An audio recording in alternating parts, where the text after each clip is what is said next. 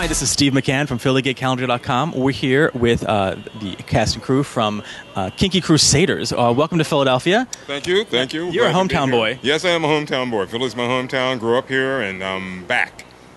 And you're sort of a Philly boy. Yeah, I'm originally from New Jersey. Well, welcome back. Now, so tell us a little bit about this movie.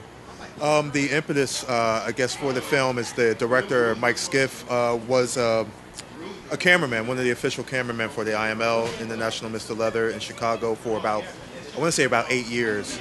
And he sort of got the bug in his bonnet, to be in his bonnet to sort of figure out what if there's really a story behind all that, and if it's a story that's been done.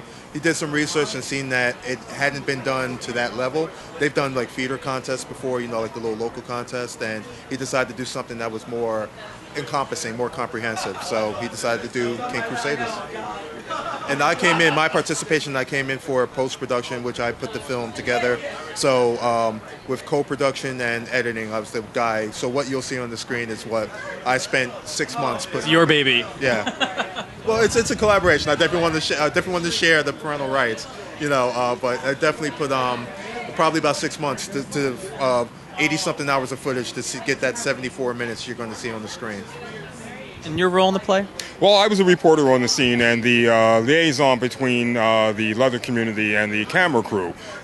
Several years prior to our doing this film, a Christian group had infiltrated IML and took some footage and used it against us, basically. Used it against the community. So my part was to be able to go in and rep the film, represent third rail media, and represent that we were legitimate. So I reached out to the community of color, to the female community, the disabled participants. So I was the guy that would walk in and say, we're legit, can we talk to you?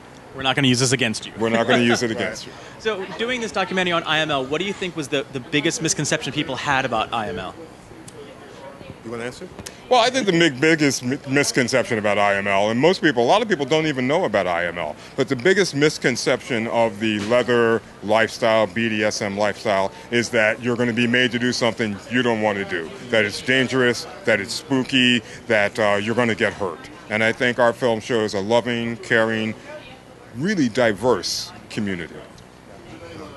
And from what I've seen, the biggest misconception for me personally that I saw was that it was a very gender biased, very monochromatic, so it was very white male, just alpha male sort of environment. And what we illustrate in the documentary is that, it's a very much of a come one, come all. There's plenty of room at the buffet for everybody, whatever your sexual taste, proclivities are, that there's a lot of welcomeness. There's a lot of there's always an open hand, and instead of that, the closed fist, approach to the leather community. And I think that that's what most people will probably take away, is that they will absolutely see themselves in some aspect on the screen.